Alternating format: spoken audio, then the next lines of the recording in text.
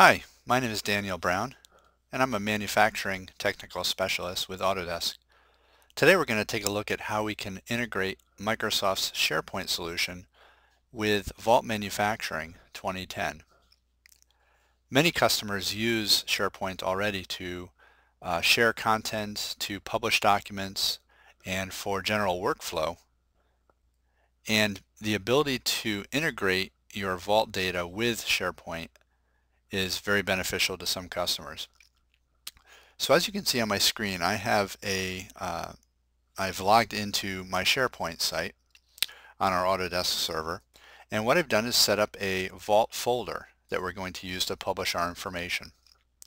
So the first thing I want to do is either use an existing folder or set up a new folder that I can use to publish information to. And I'm going to set up a new folder here called Power Supply that I'm going to create on my SharePoint server, and then I'm going to publish Vault data from Vault into SharePoint. So I have my Power Supply 300 watt folder, and let's switch over to Vault Manufacturing, and I'll show you how we can actually set up Vault to publish to SharePoint. So the first thing we need to do is go into our administration tools, Tools Admin, and you'll see on our screen here at the bottom we have the option for SharePoint directories. This is where we can configure one or more directories to publish our Vault data to.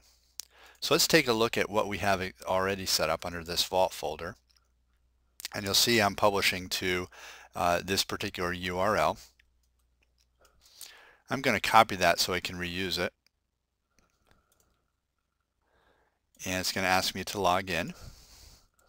And I'll use my Vault or my SharePoint credentials for that. And then let's set up a new directory that we can use. I'm going to call this Power Supply, since this is the assembly that we're sharing. I'm going to paste this in, and then I'm going to use the name of the folder that I set up already inside of SharePoint. And we'll set this up, and you'll see that I now have two folders that I can use to publish my information to. Okay, so that's the admin. Once this is done once, you don't need to do that again. So how do we actually go about publishing information? Well, we're going to use the Pack and Go functionality inside of Vault Manufacturing. This is the particular assembly that I'm going to push up to SharePoint, the visualization files. So underneath my Actions folder, you'll see that I have the option to publish to SharePoint. And I'll get this particular dialog box, and you'll see that I have a couple of ways that I can actually send my packages up. I can send a zip file of all these files, so they're going to stay in their native format. I can send them unzipped in their native format. I can use a DWFX or just a DWF package. DWF again is a lightweight viewable that Autodesk uses for their visualization purposes. I can send it to a destination folder on my network, a mail recipient. In this case, obviously, we're going to choose a SharePoint directory. And again, we can include or not include specific types of files here. And I can either choose that existing Vault, or I can choose the Power Supply folder. And this is going to push those files then up to my SharePoint server. Now let's go over to SharePoint and actually see what happened here. So I'm going to go over to my SharePoint session.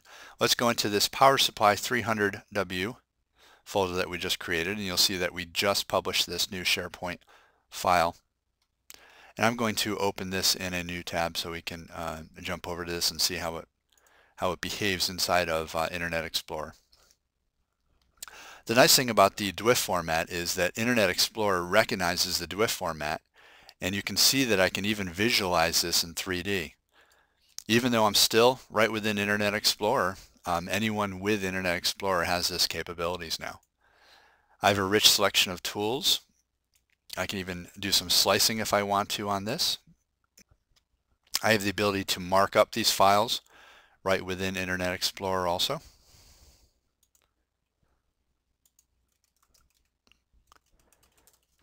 I can do markups. I can do measuring with my measuring tools. There's a variety of information that we can add to this particular folder.